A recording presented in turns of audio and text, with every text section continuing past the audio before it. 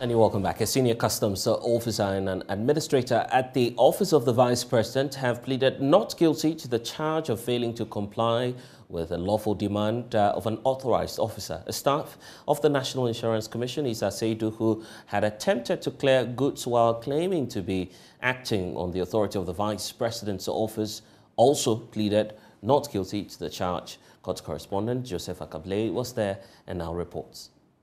The four accused persons are Issa Seidu, who works with the National Insurance Commission, James Kirk Osei, an administrator at the Office of the Vice President, and John Aban and Peter Archibald Hyde, who are custom officers. They have been slapped with a charge of failing to comply with a lawful demand of an authorized officer.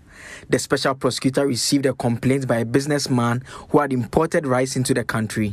The concern is that another person, that is the first accused person, Issa Seidu, had tried to also clear the same goods.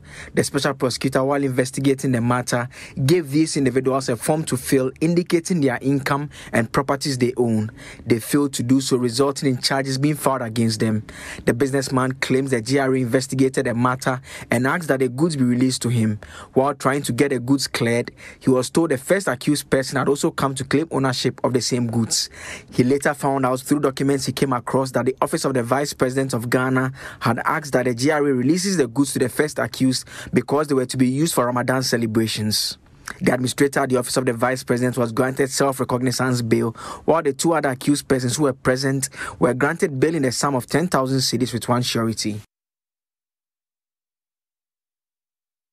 Okay, at this point, I want to hear from Adam Senanu, who is co-chair of the Citizens Movement Against Corruption. Adam, thank you for your time here on the Pulse. So, quite some shocking revelations there from the courts. But on the whole, what does this suggest to you about the country's corruption situation? Well, first of all, I think we should commend the Office of the Special Prosecutor for this very landmark action. I mean, we've talked about lifestyle audits without executing this in the past.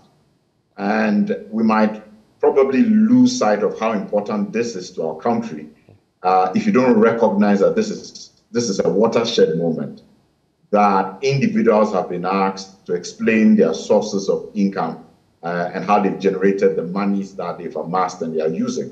I think that it's important to commend the office and to keep a close eye on how this proceeds in the courts.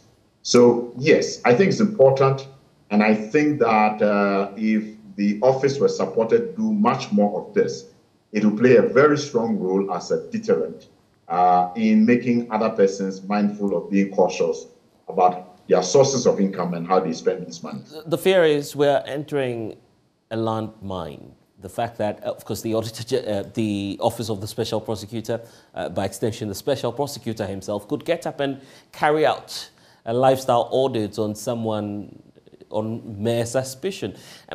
Are there legal remedies, within the frameworks of the law itself, checking this power of the, Special Prosecutor? But of course, Blessing, I don't think they would ever do this on mere speculation. The law puts in place a framework which will make sure that this is not arbitrary. There will be indicators. And remember that these individuals were first asked formally to explain their sources of income. So you had the opportunity to write and say, I work at the Office of the Vice President. This is how much I earn. I do such and such businesses legally registered and able to provide this amount of resources in a month. Combine that with whatever my wife is doing. These are the sources of income that have contributed to A, B, and C. It is only when they fail to respond to that request to explain their sources of income that the Special Prosecutor has gone to the next level. Don't forget that in court, you still have the opportunity to provide the evidence that would make the case that, look, there is nothing untoward happening or not. So I don't think that the Special Prosecutor is going to go through the whole process of getting to court, raising issues on individuals and cases that he knows he will not fly. It will go against his own integrity entertained in any way or form.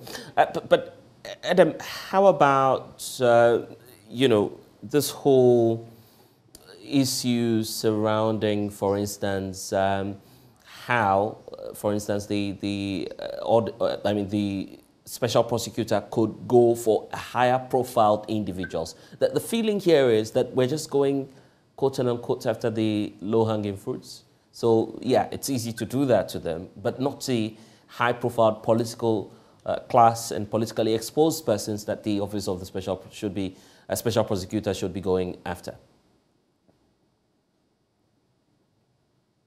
Well, I will not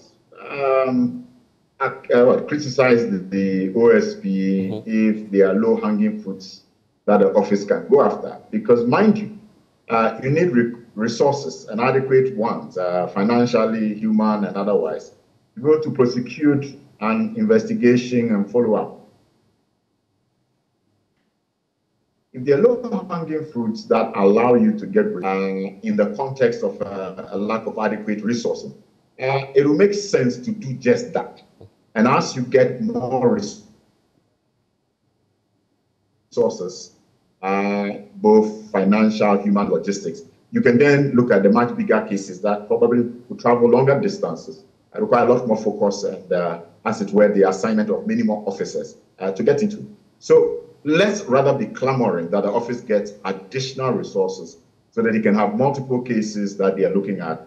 And then we can begin to push them on the issue of high-profile cases. In any case, whichever cases they take up ought to have been assessed to the extent that they know that, look, these are things that we can take through the legal process and get a ruling on, one that is clearly demonstrating that we pick the right cases and we are demonstrating that we are not going to tolerate any forms of corruption that fall under our mandate.